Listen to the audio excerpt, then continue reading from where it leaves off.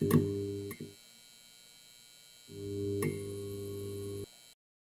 guys, Stockaholics, thank you for being here today. The Supercycle. If you guys find this information today useful, greatly appreciate a like. If you have not already, please consider subscribing. So, what will the oil tanker supercycle look like? Will be the topic I'll be talking about today. Just a reminder, this is an opinion of some guy on the internet. It is speculation, and that you should also do your own research. Now, if you have some useful information that you would like to share, I would greatly appreciate that in the comments below. Before I go much further, briefly talk about what the heck a supercycle is, if you have not heard about that already. A supercycle we would consider to be an extended period of time where oil tankers or any other shipping segment is earning significantly high rates for a period of several years.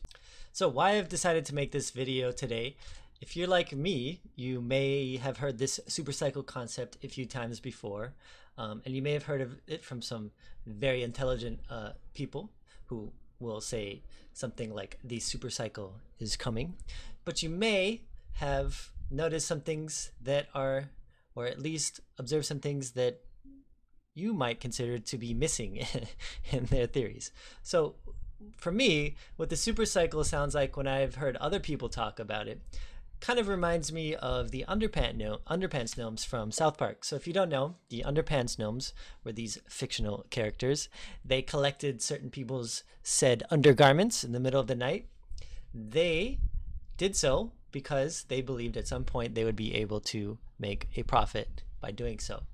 Now, when confronted to try and explain their business model, there was obviously a huge gap for phase 2. So kind of, I guess that was be the purpose of this video today, was be to hopefully fill in that phase 2 for you guys and try and close in some of those gaps. Now, what I'll be talking about today, the demand side of the equation, which is kind of the, I guess the phase 2 that I think is missing during a lot of people's supercycle theories in the shipping segment, particularly tankers. And the way I'll be explaining that is world GDP growth in Africa and Asia, and also what I believe to be Western stagnation and decline. Now there's the other side of that, which is more common, the supply side. I'll briefly talk about the fleet age, the investment in new vessels, and I'll close this video talking about the stages of a shipping cycle. Before we go deep into what I think the next supercycle may look like, I thought it might be relevant to talk about the last supercycle. So we saw growth particularly from China in 2003 to about 2008, and this stimulated a significant growth in tanker demand. So we saw a period where the vessel supply reached a low, and simultaneously we saw a pickup in the demand of oil, particularly as China had an explosive growth phase in those early 2000s. So we saw, during this time, we saw a large uptick in rates for about a few years. Now you may notice that in 2008 was the global financial crisis, which also happened to time perfectly with a massive, massive order book of tankers. So as you might expect, ship owners bought way too many ships, and as a result, for the past 12 years, relative to this supercycle, this boom, they have not been so good. So the question becomes, how will we have another supercycle if there are no other Chinas? So in the year 2020, especially if you follow electric vehicle manufacturers, you may have heard of a concept called peak oil. Some people have speculated that it may be here already. Some people may speculate that it may be here as soon as 10 years from now. For me, myself, personally, I'm an extreme oil bull, and I believe, no, the facts do not make sense to align to this philosophy. I believe we are nowhere near peak oil demand. So Let me kind of explain that.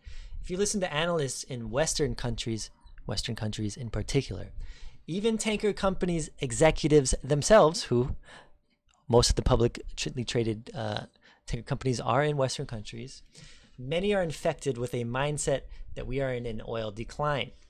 They're influenced by their local zeitgeist and not by world reality.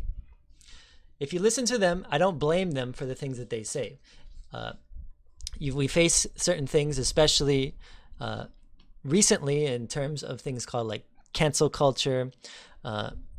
You may even see penalties from governments in these Western countries in the form of carbon credits, etc., etc. If you're involved in the oil industry, right? So for these oil executives and also these oil tanker executives to kind of play ball and to remain in business in these Western countries, they have to kind of subscribe to that zero emissions kind of mindset. Yeah. So they're influenced by a necessity to virtue signal to remain in business. Saying the wrong thing could be detrimental to their very livelihood. Okay. And on top of that, I want to look very briefly at this chart here. You notice something. This is talking about the world oil demand. You notice that we've been on an uptrend significantly until about 2020. Now, a lot of people, if you think about this, 2020 has been kind of a disaster in terms of the global economy. And we've only seen a decline as small as 9 million barrels a day for the entire year. And you think about that, there was about a month during the entire year where the global economy was completely shut down. We've seen tremendous damage to local businesses, and you've seen, and all we've seen as a result is a reduction in 9 billion barrels a day. Now, this site is projecting 97 million barrels per day for the entire year of 2021. I don't share that. I think it's going to be higher than that. The reason for that is because we are already, as of the middle of November, the end of November 2020, at 95 million barrels per day. And I only expect that to increase in the coming years, especially as we see the vaccines and COVID hysteria coming to a close. And this is why we are nowhere near peak oil demand. So over here are the country's GDP growth in the year 2018. Now, these might not be perfect compared to GDP growth in 2020, but it's to kind of illustrate a trend. Now you'll see over here, these blue and dark green color countries are the countries where you see the most significant GDP growth. Now the light green, orange, and red are countries with very little, no growth, or negative growth by GDP. Yeah. Now if you look at this map, you'll notice that most of the growth in terms of GDP isn't coming from the United States and Canada. It's not even coming from South America. It's not coming from Europe, or at least Western Europe. And it's not coming from Australia.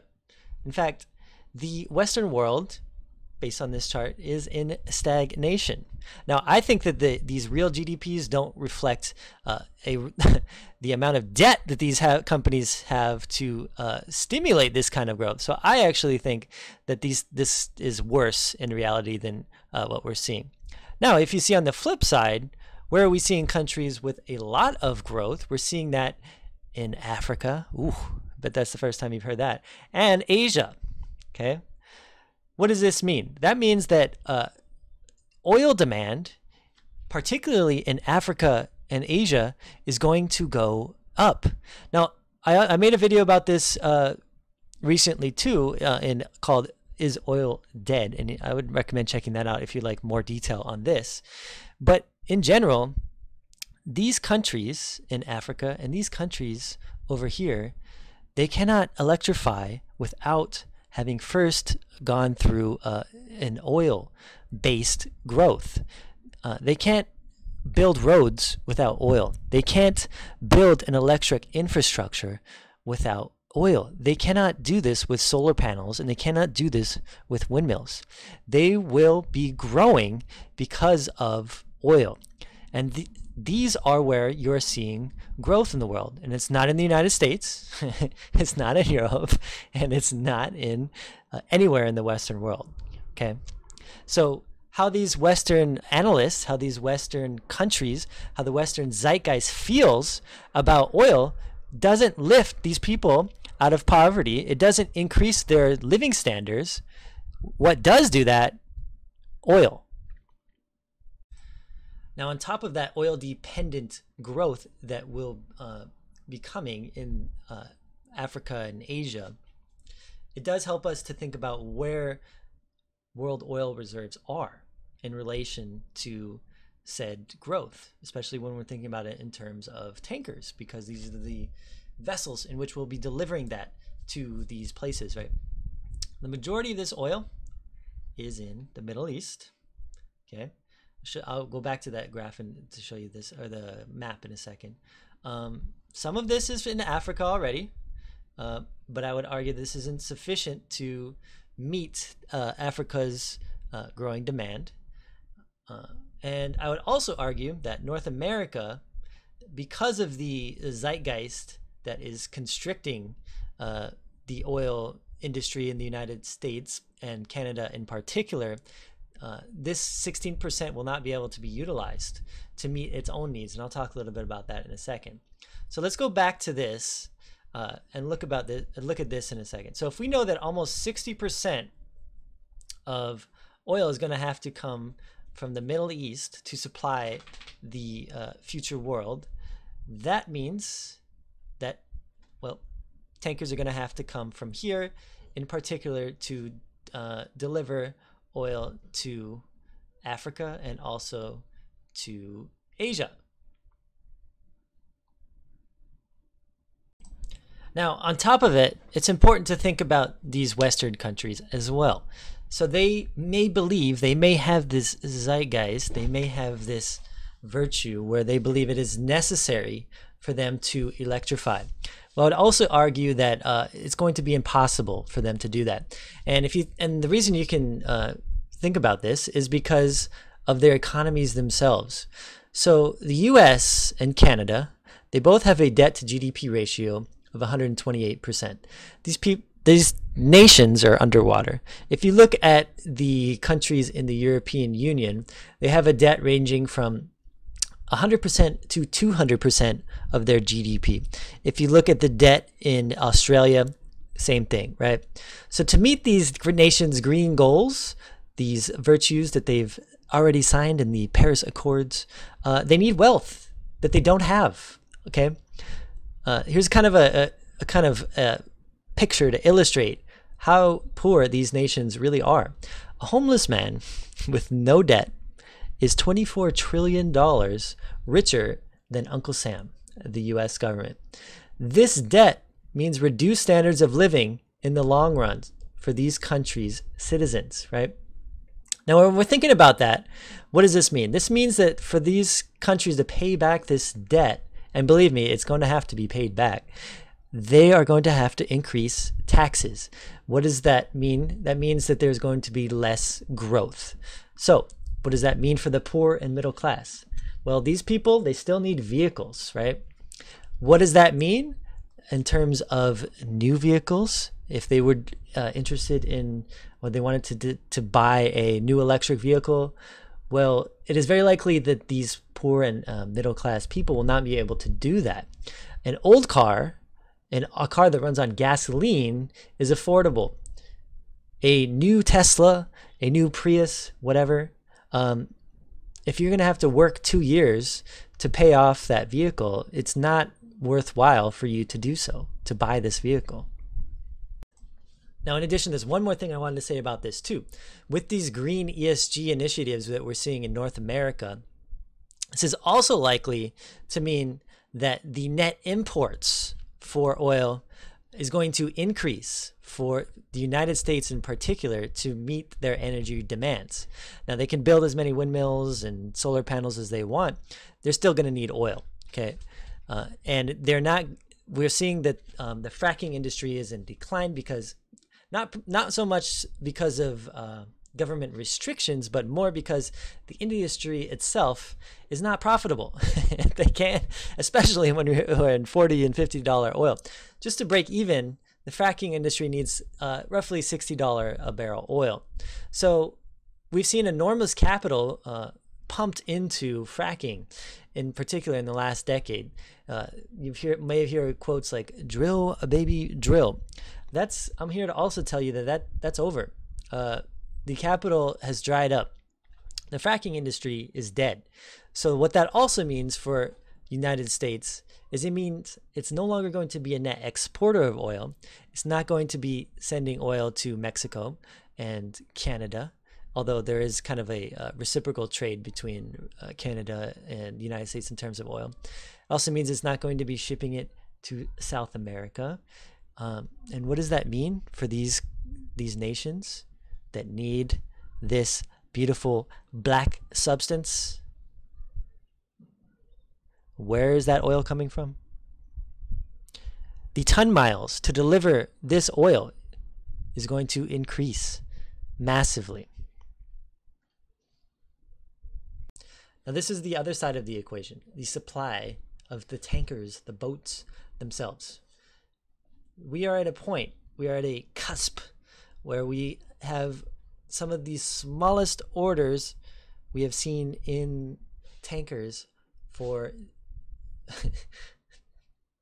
at least a decade, probably closer to 2, right? Around 2008 or so was when we saw probably the peak order book. Now we are at, in terms of the last 15 years, all-time lows. Now, on the flip side of that, we are seeing that these vessels are some of the oldest vessels that we've ever seen. The age of the average age of a tanker is almost 10 years old on the fleet. In addition to that, we are seeing increased regulation. Remember that Western zeitgeist. They don't like these old vessels. They do not want to chance a oil spill. So on top of that, they're increasing worldwide these regulations on how old a vessel can be. Now, the way that they are restricting these are through these things called surveys. The older a vessel gets over here, the more expensive it becomes to operate that vessel. So what that does is that encourages you as a tanker owner to get rid of that ship. It encourages you to scrap it the older that it gets. Now, recently, we have seen some extensions on these kinds of surveys, particularly because of COVID. So because of the pandemic, because we didn't want to spread the virus anymore, scrapping itself has been restricted in 2020. Now, next year, I expect to see a tremendous amount of scrapping. Now, first of all, because rates are terrible, and they're going to continue, and I believe they're going to continue to be terrible, particularly because of the supply glut that we saw in March and April of this year. That has to be worked off, particularly when we're talking about the crude side of the market. Now, also, those surveys, they're coming due, right? There's those extensions that we saw because of the COVID, those are going to go away. So I would expect to see a tremendous amount of scrapping in 2021, yeah? Now, I would like to say that there are also some hiccups in this thesis. I recently talked about ESG loans. I would recommend checking out my last video if you'd like to know more about that. I think this can be a headwind. It could be something like the Cobra effect that could potentially lead to more vessels, which we don't want to see on the supply side, right? Now, also we've seen a large amount of ordering from China itself. China wants to maintain its oil supplies. They see it kind of as a national security risk that they cannot maintain supply of oil to their nation, particularly when we saw the trade war between Trump and China over the last couple of years. They don't want to be in a position where they have to they have to bow to the Western world, right? So they're going to secure their energy lines. But what that does mean is that there's going to be more VLCCs. And as a tanker owner, we don't really want to see that. Okay, I also wanted to show you guys a video on a man named Mr. Robert Bugbee, who is the CEO of a product shipping company named Scorpio Tankers, in which he talks about kind of the supply and the demand and sentiment in the industry, all kind of wound up into a 2-minute segment. By the way, I found this from a YouTube channel who talks about tankers on a regular basis, who I'd recommend you guys to check out, named Mariusz Skoneczny. But he said his name right. So anyway, here's the Scorpio video. Why doesn't the market care that things are so fantastic? Does anybody, maybe I'm the person to be answering that question, but does anybody have a reason why you're trading at discounts to NAVs and people just don't seem to recognize the fantastic opportunity that is? First of all, it's normal. Every time in the last 2 major bull cycles have been 2003, started then and ended around 2008, and middle of 1984, ending in 1990. And both of those periods, the stocks started off in the same position, that they were trading significantly under NAV, like most of the product tanker companies are trading about 50% below NAV at the moment. And this happened in both of those 2 cycles. And it's as a result of, whether it's Peter cried wolf, or people just give up, or they never think it's going to come, or they're too hurt. But whatever it is, none of the companies on this panel or the market itself have done anything other than disappoint for about 11 years now. And that's what the market's been in. The market's been in a bear market for 10, 11 years. So what creates the conditions for a super bull market is what we have at the moment, which is tremendous pessimism from the investment community, exhaustion from the investment community, combined with lack of real free cash in the companies. The debt side also is constrained. The shipbuilding is constrained. So you've actually got a 20-year low in shipbuilding orders. So everything is at its bottom position. So this is quite normal, and I think this is also part of the aspect of what gives the people, I think, on this panel that confidence, is because we're looking forward to not just a period of great demand growth, but the supply side is very constrained at the moment in the product side. Okay. I wanted to also talk about kind of some of the trends that you can see in a shipping cycle. This was written by Andy Pierce, I believe, at Tradewinds. So look him up if you'd like. He's obviously an expert on the topic. So we, in the shipping industry and oil tankers as well, we go through these 4 kind of stages. Now, I talked about this in some of my other videos. If you'd like to know more about those stages, you can watch some of those too. Now, the trough, okay? What some of the signs that you can identify that we are in that stage in a shipping cycle? We're going to see surplus capacity of vessels. We're going to see freight rates kind of suck. They're below the operational expenditures of that company. You're going to see tight credit, so particularly banks, etc. Investors are not going to want to be involved in this. They're going to have negative. You're going to see stock prices decrease. On top of that, we want to see increased demolition. Okay. Now, I put this time frame up here. I believe that we could be in a trough from 2020, the second half, all the way until 2022. Now, it may be sooner, it may be later. I don't know. I'm just some guy on the internet. Okay. Another recovery phase. I believe this could last from somewhere between 2022 to 2024. In particular, I know that there are significant headwinds because of the last oil supercycle, where we saw from 2003 to 2008 a significant amount of vehicles being made, right? During these time frames, about 20 years, remember, because of those IMO regulations, etc., these vessels become unprofitable to operate. These vessels will have to be scrapped, okay? So also, supply during this recovery phase, supply and demand, they start to balance out. Sentiment in the industry starts to swing between optimism and doubt. You might say like, well, okay, well, you have good rates, but I don't know, how long can this last? You know, you may see increased liquidity. This is going to raise the net asset value of these companies, okay? And you're going to see prosperous rates. I believe this could last from 2022, maybe 2024. Now the peak will be sometime between 2025 and 2030. And this is when rates are somewhere between 2 to 10 times the operational expenditures. By the way, this timeline all depends on how these tanker companies decide to build. And we'll see about in a second. They always ruin it. You're going to see high bank lending during the peak. These banks say, wow, this is a good industry. Look at how much money they're making. We got to give these guys money to make new ships. International press coverage. You're going to see stock market listings. The last bull cycle, you may notice that when these companies went public, their graphs of these companies went straight down.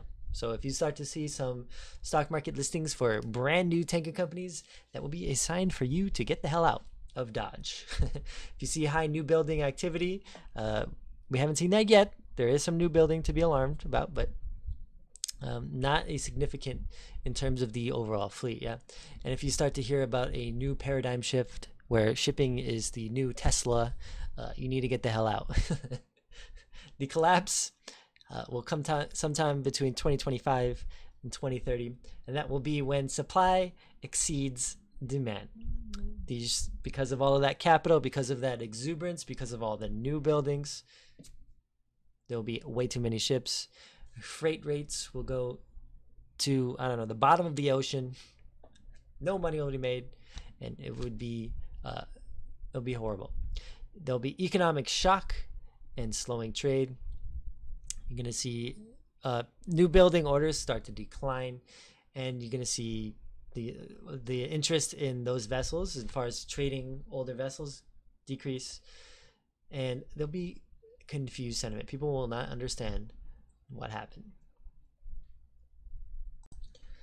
Now this is the question I often ask myself, and that is am I too early, or are we as oil tanker investors, are we too early? Now for me, I don't know how to time a bottom. I think I've said this in some of my other videos. I do have a strategy for playing oil tankers. If you're interested in that, you can check out the cyclical stocks video that I've made, why I love them. But for myself, I don't know how to time a bottom, and all I know is that I can value something, and how I valued the tankers themselves is abysmally cheap. They're way below what I think that they're worth, even in current market conditions, right? On top of that, I would also argue that the market itself is forward thinking. We live in the year 2020 and soon to be the year 2021, and we live in the information age. There's going to be a time when people realize, oh, you know, there is a significant imbalance in these stocks, and they will be able to accurately identify the trends that we have noticed following the industry already. Yeah. So for me, maybe I'm too early. Maybe the stocks will go down more, but I'm happy to be in them now, and I'm happy to hold the companies with the, I believe, strongest balance sheets that will likely survive this trough. Yeah. And I'm ready for when the market realizes what I do. So again, if you found this information useful, greatly appreciate a like, and if you are not already, please consider subscribing.